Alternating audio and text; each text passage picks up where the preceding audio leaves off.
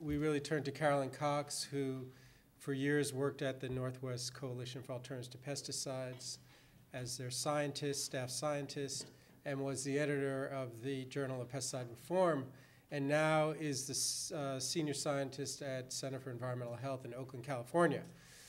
But this session has grown to be important to everyone, regardless of your background and how much you know. So I'm just going to hand it over to you, Carolyn, and welcome everybody. You'll get a more formal welcome later on this evening, but consider yourself the special group of people that get to meet one-on-one with Carolyn. So. And this is the 33rd National Pesticide Forum. So Jay and all the staff at Beyond Pesticides deserves an incredible round of applause for making that happen for 33 years. It's amazing. You know when they said, like, don't trust anybody over 30? Here we are. Okay, so my name's Carolyn Cox. I'm with the Center for Environmental Health in California, and I'm here to talk about 10 reasons not to use pesticides. And it's kind of a gimmick. I don't think anybody here is planning on using pesticides anyway, but it's a way to just go through sort of the basic problems with pesticides. And for all those of you who have heard me give this talk, 10 times before, I appreciate your willingness to hear it again. And I do try to put in a few new tidbits every year so you won't have to sleep through the whole thing. The next slide. So here's the first of my 10 reasons. Pesticides don't solve pest problems. You might be scratching your head a little bit and going, isn't that what pesticides are supposed to do? Well, pesticides are very special chemicals, and they are designed to kill or harm living things. But that doesn't mean that they solve pest problems. The way you actually solve a pest problem is by answering the question, what is it that allows this pest to thrive? And then doing something about that so the pest doesn't thrive. Just killing a pest is usually a recipe for more pests. I mean, think about your garden. You go pull a weed, right? What's the first thing that comes back? Another weed. I mean, that's sort of the pest treadmill, if you will. Can you do the next slide? So one of the ways I like to, quote, prove that pesticides don't solve pest problems is to look at how much pesticides we're using. Now, we've been using pesticides for a long time. If they actually solve pest problems, we probably wouldn't be having to use very much, right? Because we would have solved all the problems and it'd be history. Well, if you look at pesticide use, it has gone down just a little tiny bit in the last few decades, but not really very much. In terms of sort of conventional pesticides, there's more than 1 billion pounds a year used in the US, and it's been that way for decades. So now I'm just going to run through quickly some slides that talk about how do you actually solve a pest problem. So let's start with your house. The first thing is just to keep pests out, right? There's lots of pests that are fine when they're out in the big wide world, but a problem when they're in your kitchen. So screens and caulk,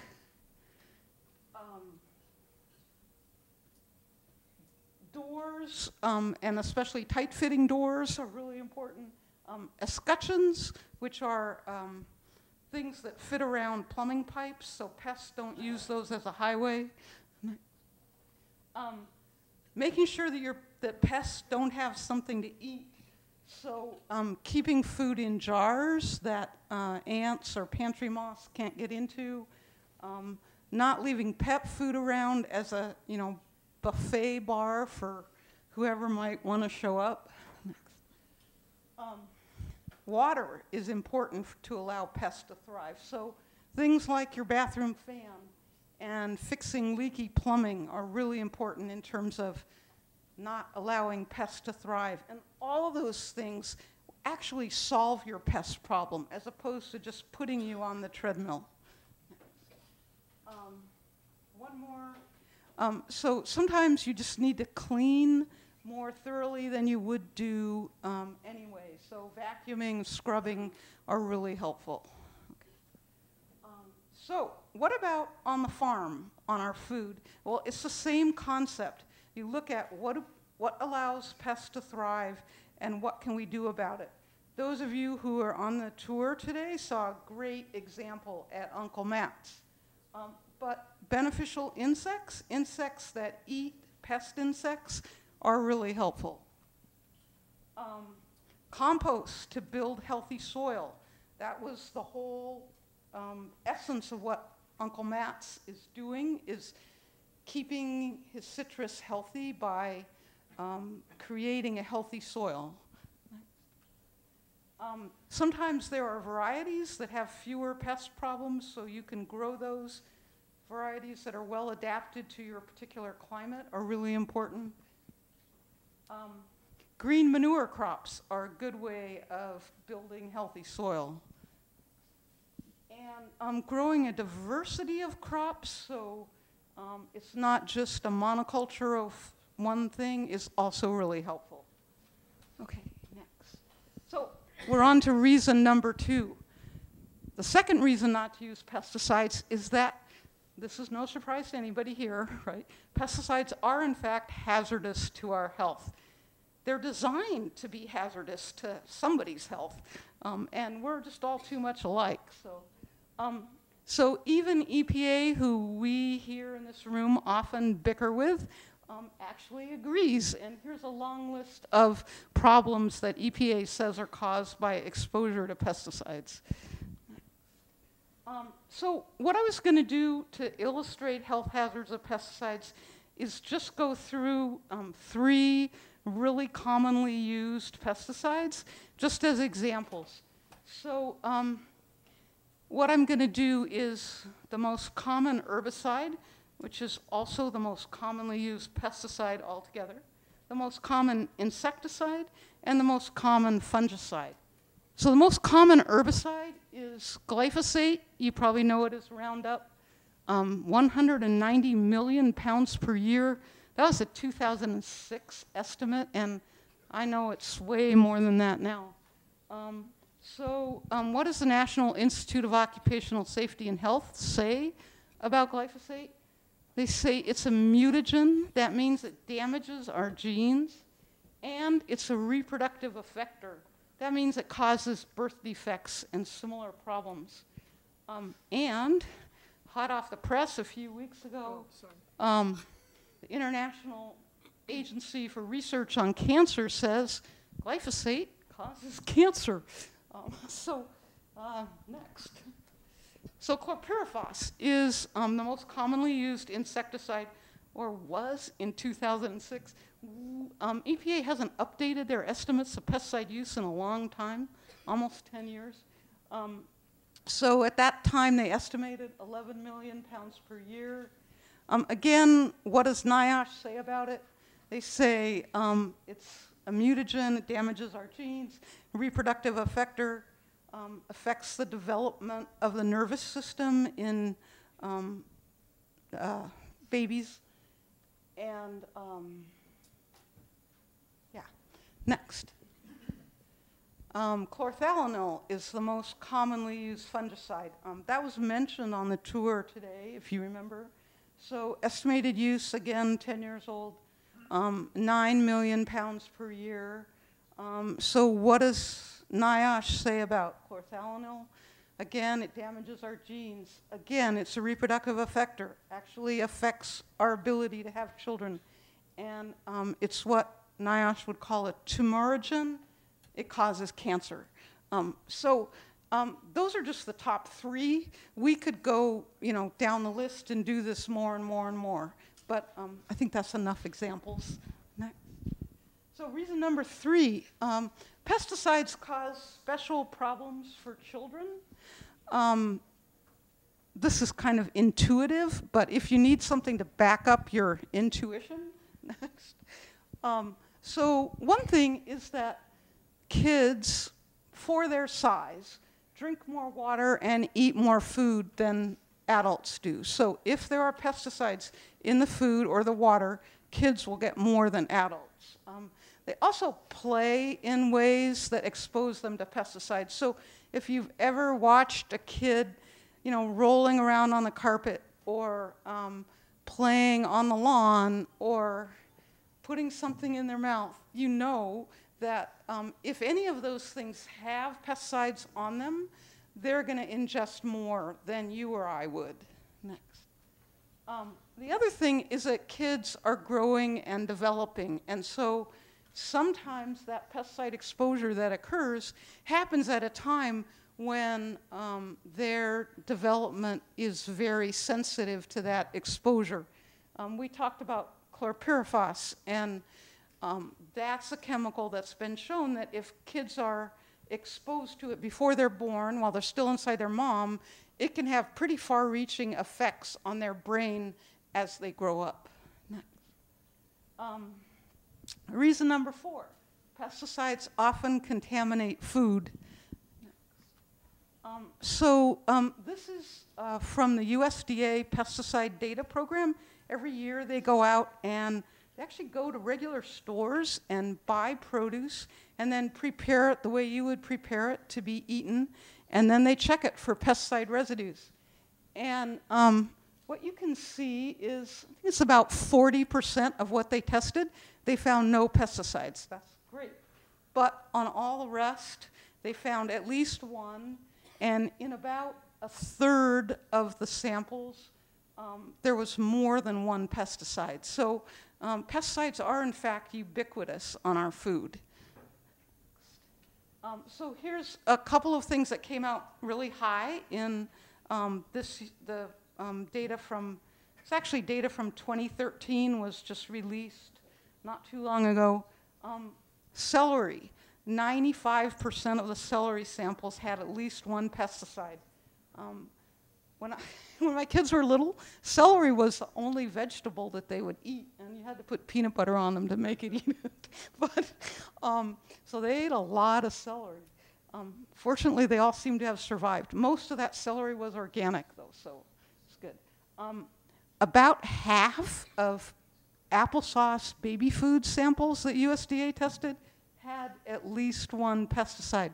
That's kind of shocking to me. And just means, you know, things need to change. Next. The next thing I want to talk about is pesticides and how they impact farmers and farm workers. Those of you who are on the tour saw and heard a lot about that today. Next. So I wanted to mention briefly, there's only a few studies that I think have done a really good job of documenting what pesticides do to farm workers. And the Chamacos study in California is, I think, one of the very best.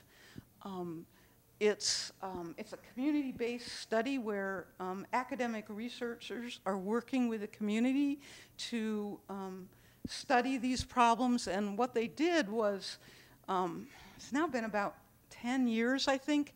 They recruited women who were pregnant, and during their pregnancy, they measured their exposure to pesticides, and then, since then, have been looking at the children and what health effects occurred.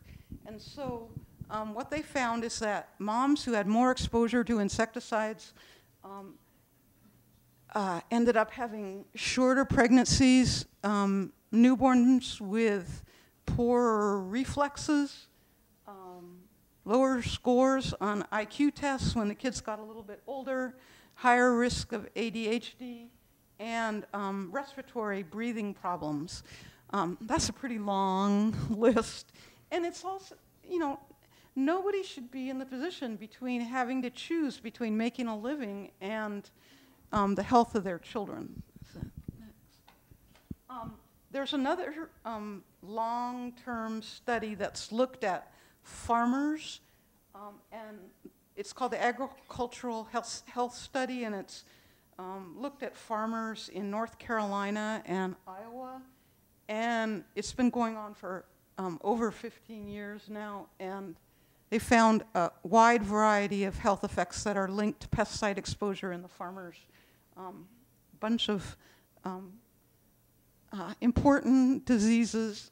One of the newest things is they've been looking at prostate cancer, and in fact, there are several pesticides that farmers who are exposed to them are at a higher risk of particularly aggressive prostate cancer. Next. Sorry? Who's doing the last study you just referenced? Who's doing it? Who was doing the study? Yeah, the ag research. Who is the research? That one. So the study is being done by the National Cancer Institute and the National Institute of Environmental Health Sciences, and there's like dozens of researchers that are involved. I'm going to just go back 1 second.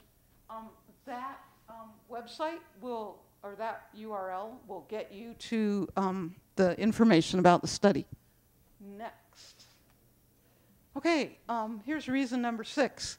Pesticides are not good for pets. You know, many of us love pets. It's probably not as important as our kids or farmers or farm workers, but it's important.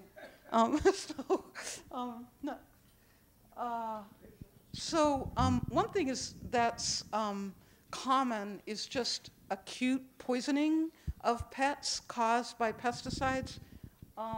So the ASPCA, American Society of Prevention of Cruelty for Animals, has a poison control center just for pets, and they keep track of what are the top problems. And actually, number 1 and number 2, in case you're wondering, are actual medications that people take, and pets get into their family's medication, and that's not a good thing.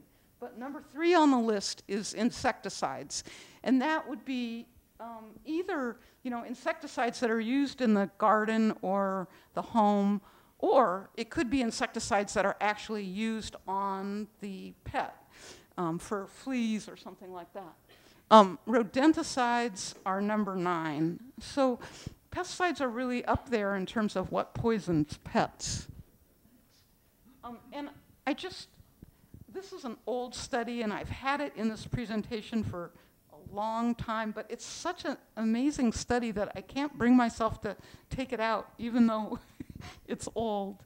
There's a veterinarian who was interested in cancer in pet dogs, and he said, I'm going to look at companion dogs. So these would be like seeing eye dogs for blind people, and because they are so important that they get the same kind of medical care that you and I get.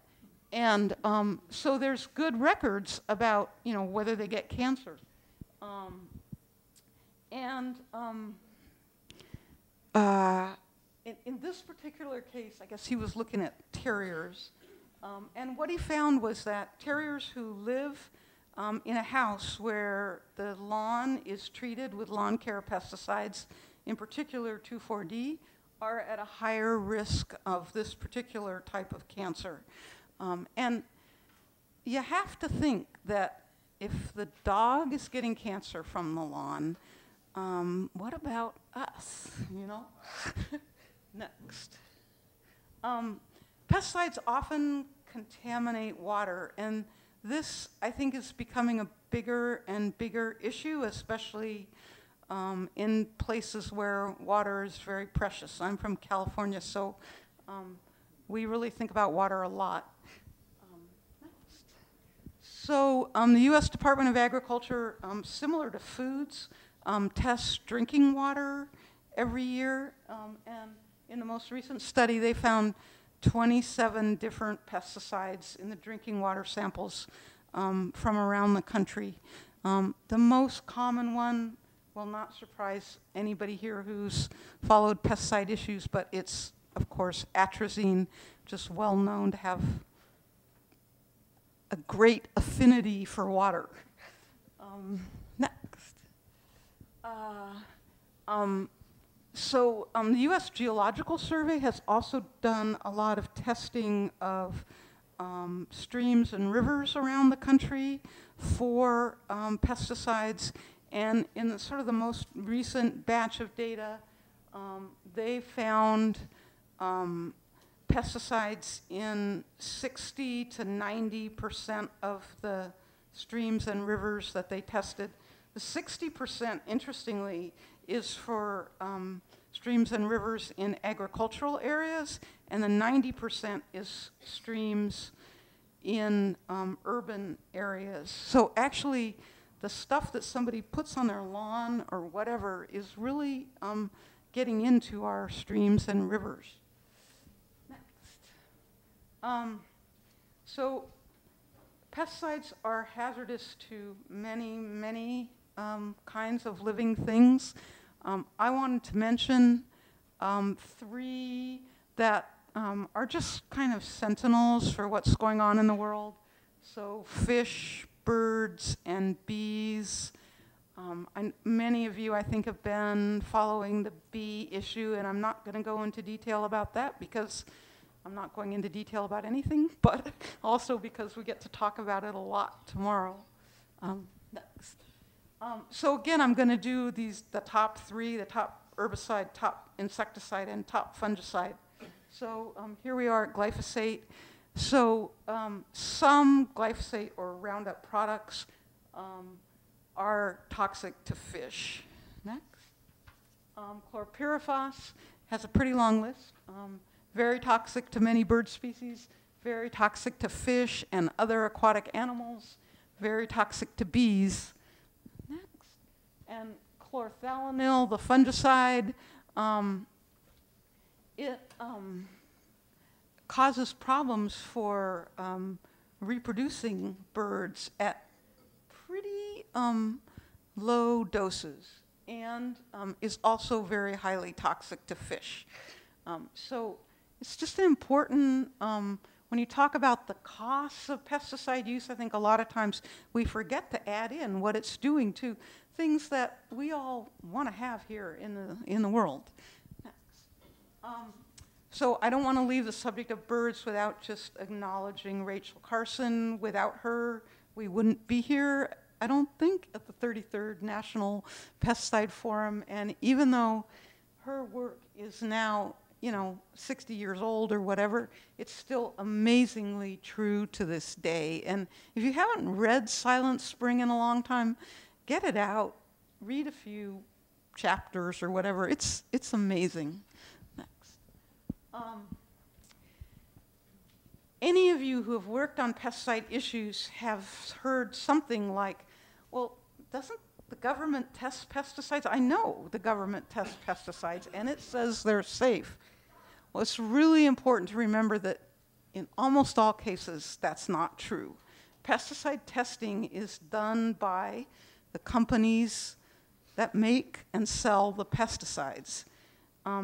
In most arenas, this would be called a conflict of interest. Next. So here are the big pesticide companies. They're the ones who make the money from selling pesticides. Next. And here are the same logos. Here's who tests the pesticides. So the next time somebody says, well, I only use stuff that the government has tested and has said okay, tell them who actually tests the pesticides. Next. And so I'm just going to end with one last thing. There are a lot of secrets about pesticides. Most of us, let's just ask the question, when were pesticides last applied in this room? How much was applied and what was used? I'm guessing that we don't have any way to find out. But there's one other pesticide secret that I have found really compelling for the last, almost as long as the pesticide forum has been happening. And that's, they don't tell us what's in the pesticides. So if you look at the label of a pesticide, it will identify some of the ingredients, but not all of them. And There's, Beyond Pesticides has been working on this issue for a really, really long time. We aren't going to stop. It's really hard and really difficult to make a change, but it's just something that has to change. If we're all exposed to pesticides, we need to know what it is we're being exposed to. So this is my parting thought. We don't need them. Let's switch to more sustainable ways of dealing with our pest problems. Thank you. Well, I've also known Evaggelos a long time, from his days in Washington, D.C. I think you got to D.C. a couple years before I did, but we, over the years, Evaggelos shared with a lot of folks like me information like you're talking about, but the broader sort of policy problems that plague the agency. And so wrote this book, this incredible book, Poison Spring, and which you're going to talk about tonight, which just came out in paperback. So we welcome you and thank you for making the trip all the way from California. Thank you very much. Yeah. Thank you very much, Jay, and thanks everybody for being here. I will be speaking to you about EPA and pesticides, of course. I mean, I could talk about solid waste or any of the other issues that EPA is dealing with, but pesticides really classifies and elaborates exactly what the government has failed to do for the last almost 4 years. My name is Evaggelos Vallianatos, and I started at the US EPA in 1979, and I got an early retirement in 2004. So I was there for 25 years. And I was there as a program analyst, working with economists, with toxicologists, with biologists, with everybody. And when you are in the bureaucracy for so long, you get to know a lot of people, and you find out what their challenges, their problems, their aspirations. And during that process, of course, they found out what I was also happy or unhappy about my work at EPA. And the scientists themselves at lunchtime, they would bring to me files of their memoranda, their briefings, whatever they did. And within 20 years or less, I had almost a small library of the actual documents that EPA scientists themselves put together in order to convince their superiors to do certain things. And of course, I was personally at EPA from Jimmy Carter down to George W. Bush. And of course, I was not exactly effective. Nobody, or very few people ever listened to me. I was talking to scientists and trying to find alternatives to pesticides. And clearly, that was not on the agenda, that is to replace pesticides with something less hazardous to the environment. So I decided eventually to write this book as a form of kind of how to put it, say thanks for my service so that other people can discover what the government is doing. And to illustrate all that, I will start with 2-3 stories to make the point. Started in the mid-50s, there was a tremendous need for laboratories to test animals in order for the chemicals or for the drugs to be tested on animals so that we can find out how hazardous those chemicals are so that the government can take certain precautions. And as part of that tradition, there emerged a whole industry of laboratories to do the testing. And in 1976, one of my former colleagues by the name of Adrian Gross, he accidentally discovered that there was a vast corruption in a laboratory called Industrial Biotest Laboratory outside of Chicago, Illinois. And this laboratory was so large and so productive in its coming up with reports that they were testing 40% of all the drugs and pesticides and other chemicals in this country. So Adrian Gross used to then work for the Federal Drug Administration. He and his other auditor colleagues, they went there and they found a huge laboratory that they were simply making things up out of thin air. If a study was 12, let's say 20 months, they did it in 10 months, and then they made up the numbers for the rest of the study. If a rat died or got cancer or anything, they replaced the rat with another alive, healthy rat, and no problem. And indeed, some of the chemical companies, for instance, Monsanto, had its own man right in the laboratory supervising the corrupt practices to send a perfect report to the government so that their product would be approved. So this is a vast legacy of corruption that started in the mid-50s, and who knows? I cannot tell you whether the practices go on to this very day. But what I want to argue is that this vast corrupting tradition contaminated the making and the acting and the theory all about science. Because all the scientists, like my colleague here, all these toxicologists, they were doing their work, they were reading the reports coming out of the industry, they were making recommendations, but nevertheless the decision had already been made about what these people were doing, and they were just spending their time, so to speak. The number 2 point I want to make is, no, let me stay on the corruption of the laboratories. What this forced EPA to do was to change itself. They didn't want to discover other laboratories doing corrupt stuff in the laboratories, because it wasn't just the IBT, which they shut down in 1983. The discovery was done in 1976, and it took all these years down to 1983 to shut down the laboratory. And I remember being at a meeting in the summer of 1980. This is in Washington, D.C. And we had received order from the White House. EPA was told not to bother with the types of Monsanto, for instance. Just say, focus on the laboratory alone and shut it down. And we eventually shut it down after a lengthy trial in Chicago. And the laboratory, Industrial Biotest, went out of business in 1983.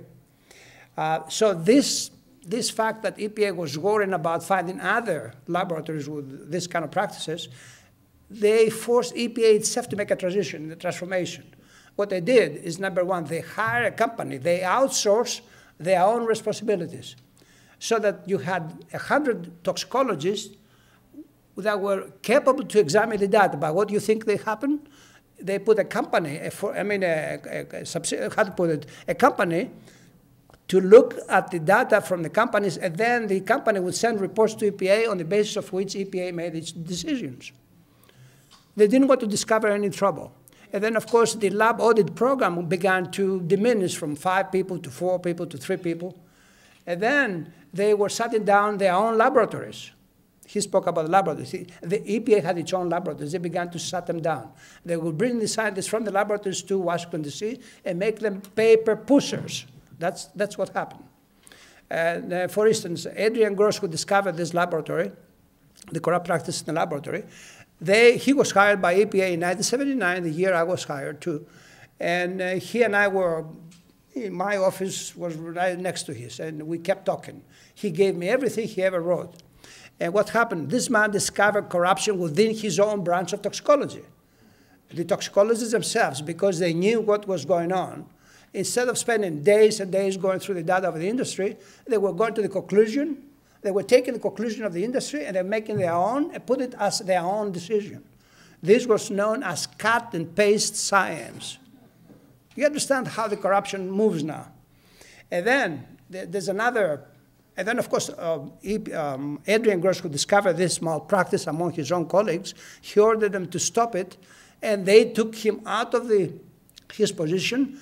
They gave him an office and a computer, and the man did nothing for 10 years, and he died in 1992. This is the price he paid for being an honest, good scientist. So there's another part now, part of the law now. This is part of how EPA defines, say, an active ingredient. You know, Carolyn spoke about the most popular herbicide, insecticide, the fungicide. Now they call about something about active ingredient. Now, the active ingredient is supposed to be this stuff that kills the rat or whatever. But that chemical alone is never used by the farmers, because they mix that chemical with a number of other chemicals, and it's that mixture that is actually used and causes the damage out in the environment. And of course, it gets into our food, it gets into our drinking water, and of course, in the air we breathe. So when they go out in the field and they discover that chemical, that mixture, they cannot really evaluate it, because they are looking for the wrong chemical. They are looking for the active ingredient. And yet the active ingredient, as I said, is mixed up with a number of things that EPA calls inerts. Inert is like something like water. You know, it doesn't do any damage. In fact, this is something like this, water. I'm drinking the water. So that this idea of the inert completely destroys any kind of credibility of scientific understanding of what we're dealing with. And that stuff, by the way, exists to this very day. So that if you buy something, a can of chemical, you have at least, say, active ingredient X, and then inerts, they decide active ingredient 5%, 95% inerts. Well, it happened that those inerts sometimes are more toxic than the active ingredient. So they would take, for instance, chemicals like DDT, which EPA banned in 1972, and use it in another combination, and they call it inert. Indeed, that really happened. And we had reports from New Mexico that the eagles were affected, the birds were affected, and so on. So those two things, the legacy of corruption and the screwing up of science by this idea of the inerts versus the ingredients, is making it difficult to this very day to understand what we're dealing with, which is why, like she suggested, it's a good idea to get rid of all chemicals. We don't need pesticides to grow food, by the way. The very existence of organic farmers is very much a proof of what I'm just saying. We don't need these chemicals to grow food. And Karen also suggested something about the effects on children and adults. Well, these are neurotoxins. Some of them are neurotoxins. In fact, some of them, like parathion, malathion, were directly connected to the chemicals the German Nazis had ready to use in World War II. In fact, they used them to kill 6 million Jewish people. And those organophosphates, they are neurotoxins. These affect the brain, the nervous system. And they have been given new names, but they were used in agriculture. Let me give you just a little example about honeybees and these neurotoxins. Because I was there, I discovered through my colleagues the history of what was used in EPA from 1976 down to the time I left. And it happened that in the mid-70s, they took parathion and they put it in nylon microcapsules, about 50 microns in diameter, and then they sprayed on, let's say, corn and soybeans. So spring comes, the honeybees, that's right, they go out to forage, and they land on the flower, and they either would die on the spot, or they would take it in their hind legs, and they would go to the hive, and the whole hive would be dying. So in the memoranda itself, the ecologists were saying to their supervisors, look, this is what we know that's happening in Wyoming. This is what's going on in Illinois. Let's put a kind of a moratorium on this use of this parathion stuff and rethink about it. But instead, the political people in EPA, they said, no, we're going to expand the use of this chemical, and they expanded to other crops. And we come to the point in the last 10 years that we are replacing all those neurotoxins with another neurotoxin coming out of Germany, known as neonicotinoids. And the stuff is just as deadly as the parathion to the honeybees. So that as we speak right now, the honeybees are almost on the verge of extinction in this country. Now you may say, what do we need honeybees for? Honeybees have been with us for millennia. In this country right now, as we speak, they are necessary for pollinating 90 crops. So 1/3, people who know better than me, they figure that 1/3 of what we eat comes because of the pollination of honeybees. And yet we're trying to get this beautiful insect out of to destroy it. Why? Why are we doing all that? So this is a moral and a very political and scientific question. Indeed, one of my colleagues, Richard Lee, if you remember him, he actually found the parathion in the gut of a queen honeybee. He painted it, he discovered it, he wrote a report, and instead of rewarding this man, they took him out of his laboratory, they brought him to headquarters, and he became a paper pusher. This is in the 90s.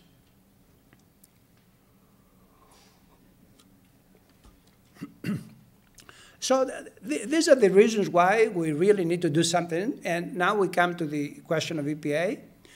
Because of the way I speak about EPA, you may think that I don't like EPA.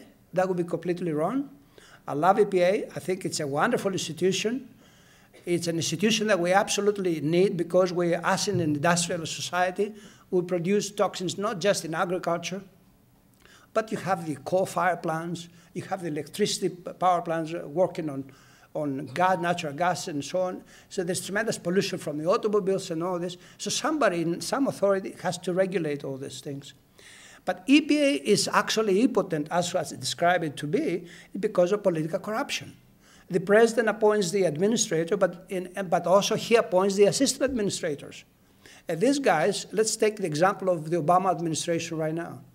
There are several assistant administrators. They know that Obama will be through in 2 years. So what do you think they're doing?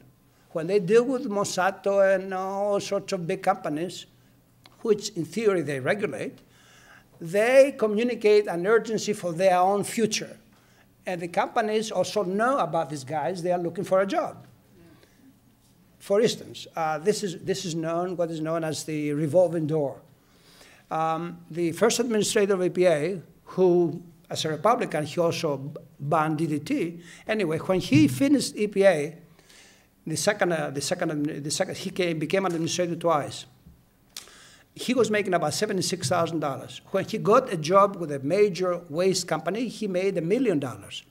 So there's a tremendous kind of money push for this corruption.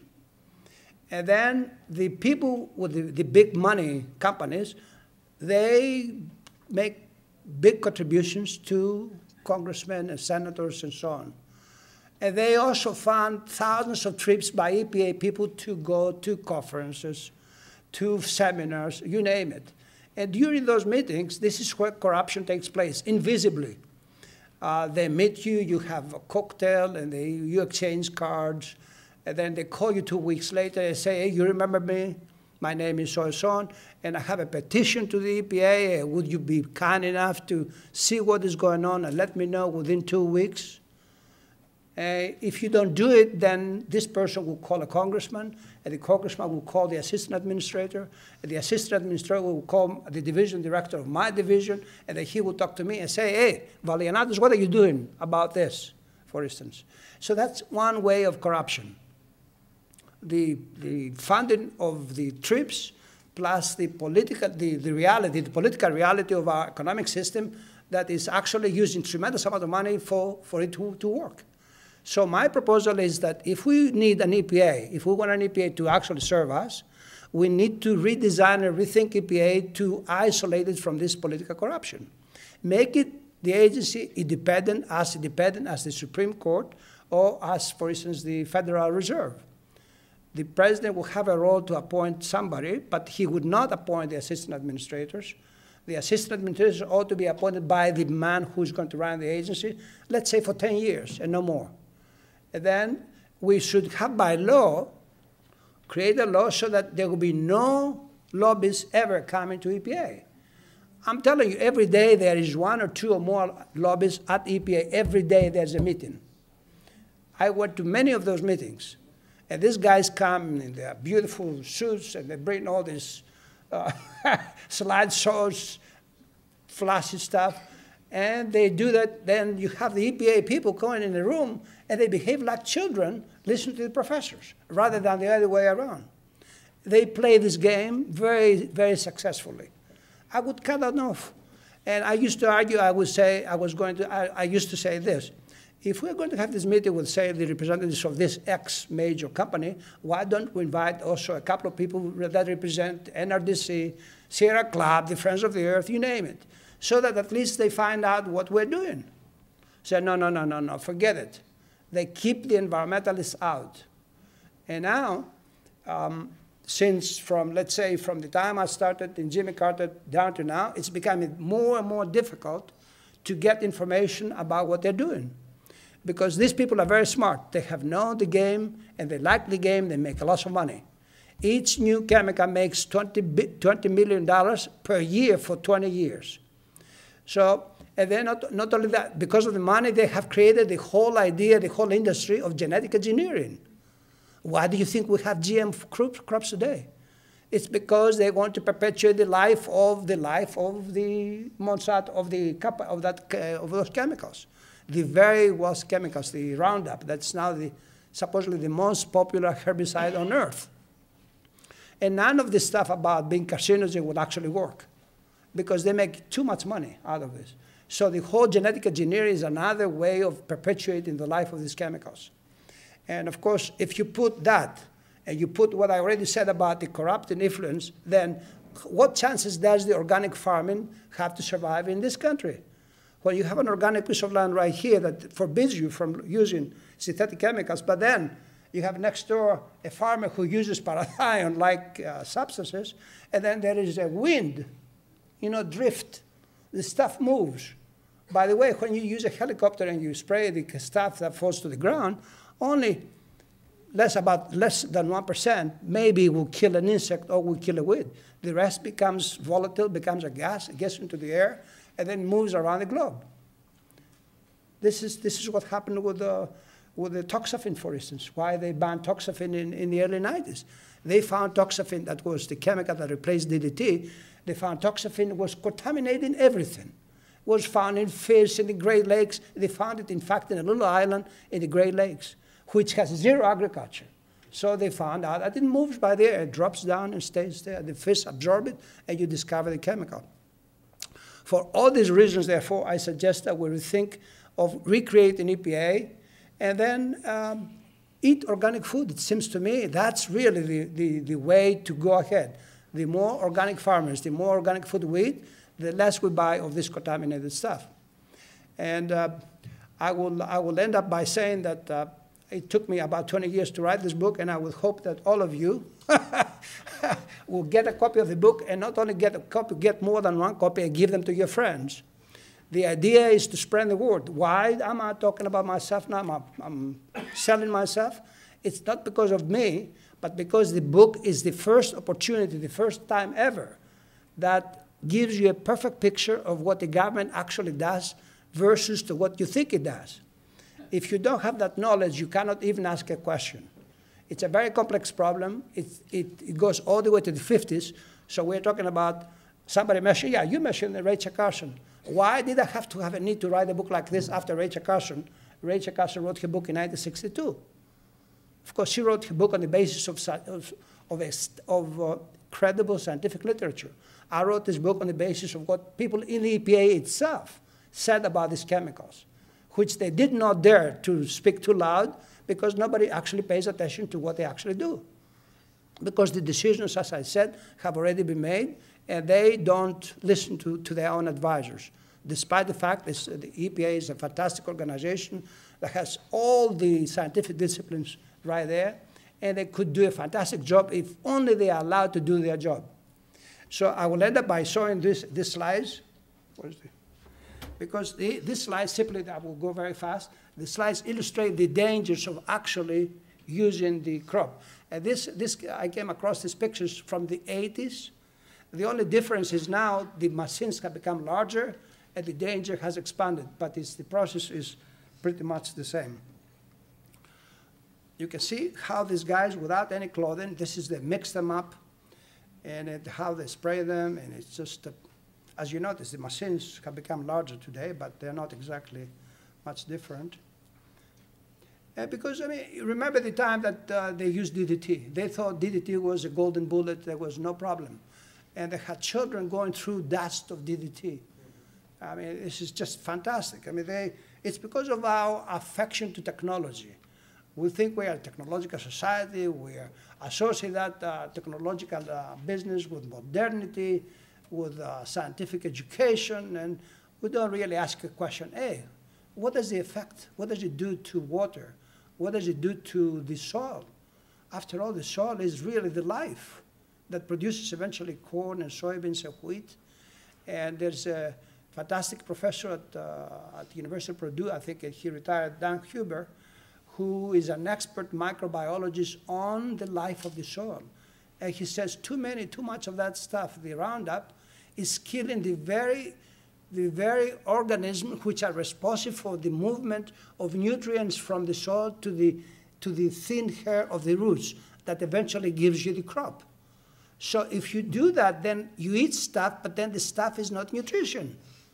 So there's a danger. In fact, in my book, I quote him. He sent a letter to the USDA, Department of Agriculture, the secretary, only 2 years ago, he said to him, "Dear Secretary, if this Roundup business continues, will you actually threaten the destruction of the entire agricultural system of this country because of the connection between the nutrients and what we actually eat?" And he, by the way, he spent 20 years as chemical warfare staff in the Army, and then he became a professor of microbiology. So if anybody knows anything about that, it's this guy, not me. And yet the Secretary of Agriculture didn't even bother to respond to his letter. He had an underling who wrote to him a letter. He said, "We do everything by science. We are a science-based organization." There you are. In that's what you get. So we need to rethink about this. I mean, this is totally unacceptable. And you know, by the way, these chemicals, in my humble opinion, what they do, sometimes they kill insects, sometimes they kill weeds, but for the most part, I think it's a political purpose. The purpose of these chemicals is to help the large farmers to remain large farmers and to become even larger. Because if you have 10,000 acres of land, you need an army of workers to actually do. But then, instead of that, of course, you send a helicopter and sprays everything, kills everything, and you grow only one crop. You divide the animals from the land, you create the problems, and you actually create infestations. So who is making money out of that? The people who manufacture the stuff, not you and I. And so this is some of the effects, you know, the waste, the trash, the amount, the hazardous, the poisoning of the water, because they use water, of course, to do the mixing, and the danger to the farmers themselves. She mentioned something about the farmers. In the early 90s, EPA was having internal correspondence, which I cite in the book, that in Iowa, the farmers were dying of cancer at twice the rate that any place else in the country. This is in the early 90s. Imagine how many times higher they are dying today, all these years later. We talk about where cancer comes from. Some of you might have seen the documentary on cancer. It was called Something About Disease. 6 hours of documentary by PBS, and they had, out of 6 hours, only 15 minutes on prevention. Yeah. The rest of the time was all about doctors cutting the breast of women and doing this and that and that. Nothing to do about this. They never mentioned the word farming, organic farming, or pesticides once in 6 hours. This is what you get. This is the established tradition, or the establishment wanted to promote its own business. The medical doctors not teaching their medical students about this, for the most part, and of course the rest of the people, they make a tremendous amount of money out of cancer. Cancer must be a huge business. It is a huge business. But that cancer comes out of this stuff. There's no doubt about that. Most of the fungicides, for instance, are carcinogens. Carcinogens means cancer-causing chemicals, and yet we allow them to be used.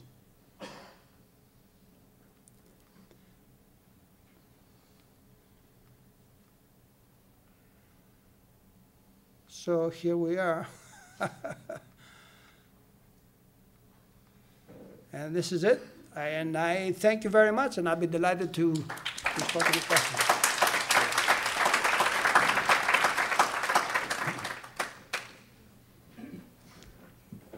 Any question? Yeah, I have a question. Yes. In your book, everything that you just said right now, is that in your book? Yes, sir. I barely touched the surface on the book. Yes. I have a chapter on honeybees. I have a chapter on the corruption. Everything is very well documented. As I said, 20 years of collecting documents and writing this book. So everything that you said is in the book? Yes, sir. Mm-hmm. How about your book? Thank you.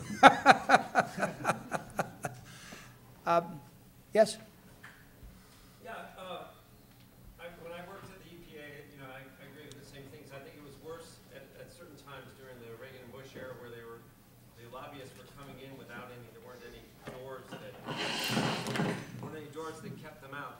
Now they have gates, so there's a record of when they come in and out, supposedly. But I'm wondering about the corruption of the holiness. It's sort of like a religious thing of the EPA. Well, these are EPA tested. We've been working, trying to convince the Park Service to even look at the possibility of the glyphosate that they're using year after year to kill the same lesser celandine, this fig buttercup invasive. They don't even agree to look that there might be something that's happened with the mycorrhiza, the good fungi in the soil, or the microbiology of it. Oh, they're saying, oh, those are just in vitro studies, they don't mean anything. And so in this whole, I want you to address, and I'm sure you do in your book, I'm just starting it, about the whole crowning of IPM as this sort of high priest of that IPM is going to solve everything, and that pesticides are just a tool in the IPM arsenal. And just address that, how that became so enshrined. Yeah, one of the, is this on? I'll go back to the, one of the things I was doing, because I was in the, when I started, I joined a program, they call it Farmworker Protection, which was really a fraud, frankly. It never was to protect the farm workers, but anyway, I was there, then I discovered they had a small unit, they call it the IPM. So I knew the men and the women in that unit, so I used to talk to them. And it seems to me the people they were well-meaning, they wanted to actually move from hard chemicals to IPM so that they use less of them. But of course, nobody paid attention to them. It was like lipstick. The IPM was a lipstick at EPA. They did not really mean to do what the IPM science was all about. And they faded away. They spent money, by the way. They did a wonderful job in the very beginning. They created a number of documents. And there was a fantastic colleague, Charles Rees, that used to head that unit. And they produced, as I said, wonderful documents that summarize the scientific literature about this and that and that. So to that degree, it was very useful. But from my personal experience, they never followed, they never listened to me, for instance, on alternatives. So they never listened to them on their recommendations. So it was just another lipstick service. Regrettably, I mean, that's what you get when you have an agency that is besieged by people with tremendous amount of power. To speak out, it's hazardous. Believe me. I mean, some people from EPA that spoke, they took EPA to court, but you never win, really. I mean, the pressure on you is tremendous. And if you have a family or children, you don't take things lightly. So you keep your mouth shut and you suffer rather than go out and do what you do. I spoke to many staff of congressional committees, privately, of course, not in public. And I would pass on all sorts of things. The documents I had, pass them on. They never followed, they never had hearings, for instance. They were the Democratic staff. I never spoke to a Republican. But they never took me seriously. It's just as if, as you suggested, it's like a religion. They think this is appropriate. And by the way, another institution which I blame for all this is the land-grant universities. The land-grant universities know far more than I ever have known about agriculture. And yet they abandoned their mission, that is the mission of protecting and supporting and creating science on the benefit of the small farmer. They abandoned that and they have gone, their mission was the grand vision of agribusiness. I taught for a year at the University of Maryland, and I was in a department with 40 full professors. Myself and another soil scientist were the only two people who ever used the word family farming, sustainable agriculture, and organic. The rest of the faculty refused to use even the terms. Because to use the terms according to them was to immediately raise questions about what they were teaching. They had all these big plans about moving rivers and ecological this and ecological that, but they were actually they're doing the work of agribusiness. And they were bringing money from big corporations into the university. And this is what, in other words, we have to begin to think in a grand vision, not just to reform EPA, but to reform agriculture in general. We need to go back into sustainable, small-scale farming. The big farmers, as we have them today, they are very undemocratic. They spread the risk to you and me. They call those externalities. They kill the fish, they kill the birds, and they care less. As far as they are concerned, they can go to Brazil if something goes wrong here. Land is there. So we need to get away from that. We need to really recreate the institution of small-scale farming. And then, of course, pesticides become irrelevant in that setup.